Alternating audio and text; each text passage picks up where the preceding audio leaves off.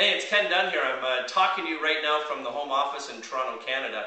And I want to spend a couple minutes with you right now, and I'm going to get into some real serious stuff here. Some of my personal thoughts on building a big network marketing business. I've been involved in network marketing for almost 6 years now and have been absolutely blessed in the industry. I've been only with 2 companies. I'm not a jumper, and I've earned millions of dollars in the process. And in that, I've had the chance to basically redefine who I am in the process, rebuild an entire personality. You can learn all about that stuff at secretsofsimplicity.com. That's my training website, completely generic. You're welcome to everything there. It's free. Because what I want to focus on right now is why is it that such a few people end up making millions of dollars in network marketing and the vast majority of people end up making no money in network marketing. Over the last couple of months, I've had the chance to coach many people personally, one-on-one in the industry, and I've paid really specific attention to how they're doing their business, what they're saying, how they're saying it, and belief that they're building in other people. You see, I've had this theory floating around in my head for the last while about why it is that some of us make big money and the vast majority don't. And the theory is really simple.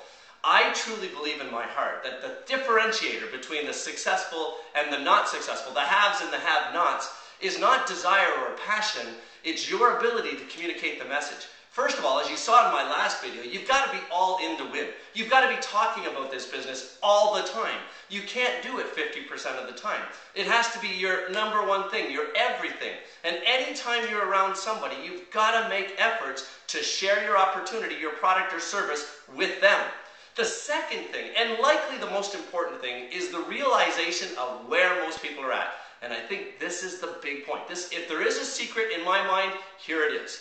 You have to realize that 99% of people on this planet, especially those over the age of 40, have already resigned themselves to mediocrity.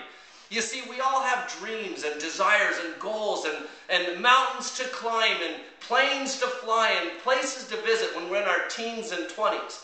But as reality sets in, we get married, we have children, we accumulate debt, we take on responsibilities, and it seems to quell or quash those dreams.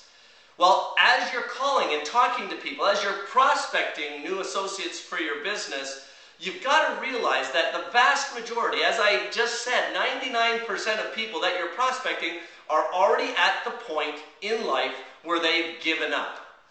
Imagine if the story I told this morning is that of somebody hanging over the side of a mountain. Imagine if you've fallen over the side of a mountain and you're holding on by one hand to a rope, and you look down and you see 8,000 feet below you, and you know if you let go of that rope, you're done, you're finished.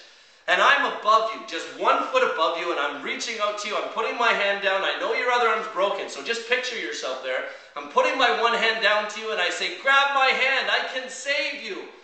But our perspectives are different. You see, as I'm reaching down and I'm saying, grab my hand, I'm standing on shore ground. I feel safe. I don't have those inhibitions. I certainly don't see 8,000 feet below me, and I don't have the thought in my mind, if I let go, I'm dead. Your perspective is, I can't let go. If I let go, I'm done. Even though my hand's right there, and I know in my mind and my heart, all you have to do is let go and I'll grab you, you can't bring yourself to doing that. You see, that's where most of our prospects are.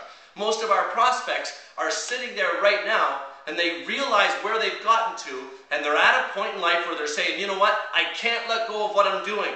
I absolutely can't. Because if I let go, it's destitute, it's destruction that's going to await me. Even if you're telling them there's a better way, well, their perspective is different than yours. And if they're at a point where they've already given up on life, which the vast majority of people have, it is going to be extremely difficult for you to alter their reality, for you to get them to believe. And that's the name of the game. Before you get them to believe in anything else, you have to get them to believe in you. Now, some people are going to look at me and say, well, Ken, it's easier for you to do that. You've already made millions of dollars in the business. But you know what? I got this from the beginning. What I do when I'm talking to people is I realize in my mind that I'm talking to somebody who has likely given up or is in the process of doing it, has already resigned themselves to mediocrity. So when I'm talking to somebody, I say, listen, I want you to get involved in this. I believe in this. I believe in you. I've been able to help people in the past, and you're next. I'm not going to do it for you, but I will be with you, especially through that first 90 days. As you begin to crawl again and walk and get ready to run, I'll I'll be right by your side. See, it's that tone, it's that intonation, it's that passion. It's the only way you're going to be able to help somebody else to begin to believe again, to get up the nerve, the energy, to let go of that rope and grab your hand.